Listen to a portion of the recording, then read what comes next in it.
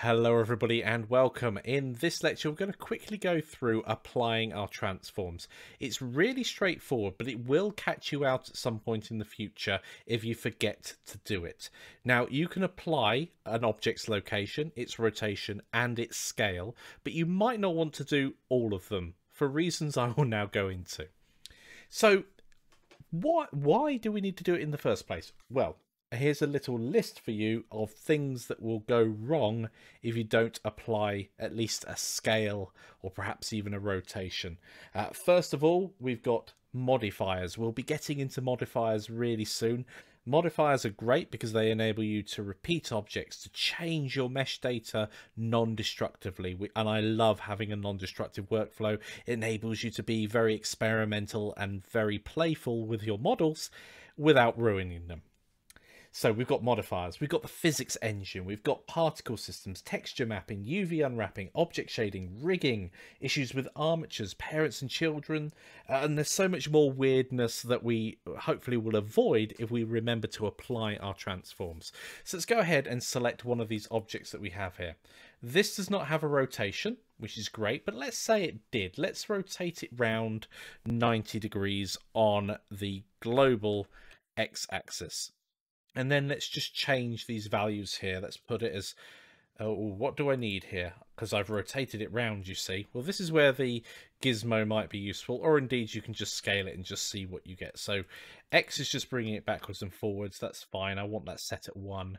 Y is making it taller and shorter. So we just want that set at 1, and we want this one at 4. Because it's laying down, it's 90 degrees. And because its local Z-axis is now the Y-axis, the local Y-axis is now the global Z-axis. Anyway, transforms can be a bit of a pickle. So we've got a rotation here of 90 degrees. So what we can do is go to the object menu, go to apply, and you can see the shortcut key there is CTRL and A, and we can actually apply the rotation. Now watch what happens when we do that. The rotation is now 0 degrees. Now that's really useful. We now know that it is set like that, and we can do the same for the scale.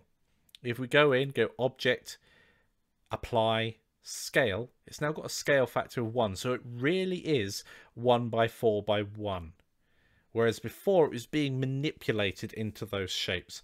We'll find out more about that when we start talking about mesh data rather than just the object itself. So the one we haven't touched yet is an object's location. Now if we go ahead and apply an object's location, this time I'm going to use the shortcut keys CTRL and A and go to location. Notice that that has stayed where it is, but the origin of the object is jumped down to 0, 0, 0, the world's origin. Now this is actually undesirable, because if we were going to do physics with this object now, for example, this object's center of gravity would be over here. That would make no sense, and it would be incredibly difficult to work out what was going on if you hadn't realized it was the origin being in the wrong place. So I'm going to undo that for the moment and leave it in the center.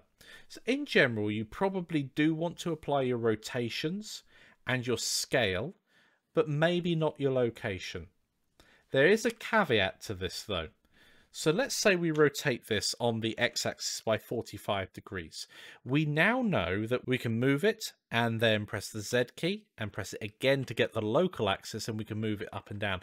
And perhaps in this particular case, I actually wanted the Y-axis, so I press the Y key twice, and there we go. We're moving it in its local axes. Now that can be incredibly useful when you start rotating things round, but you still want to be able to move them on its own local axes. The moment we apply a rotation, we lose that ability. It realigns the local and the global.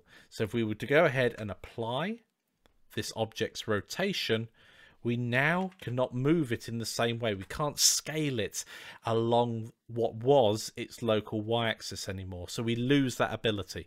So you do have to be careful as to when you apply these transforms. And if you think something with a modifier, with UV unwrapping, or any of the other things I mentioned earlier doesn't look quite right, it's probably because of unapplied transforms. So that is it for this lecture. There's not going to be a challenge associated with it because we're going to use applying our transforms again and again and again as we go through the course. But it's one of those things that will catch you out if you're not careful.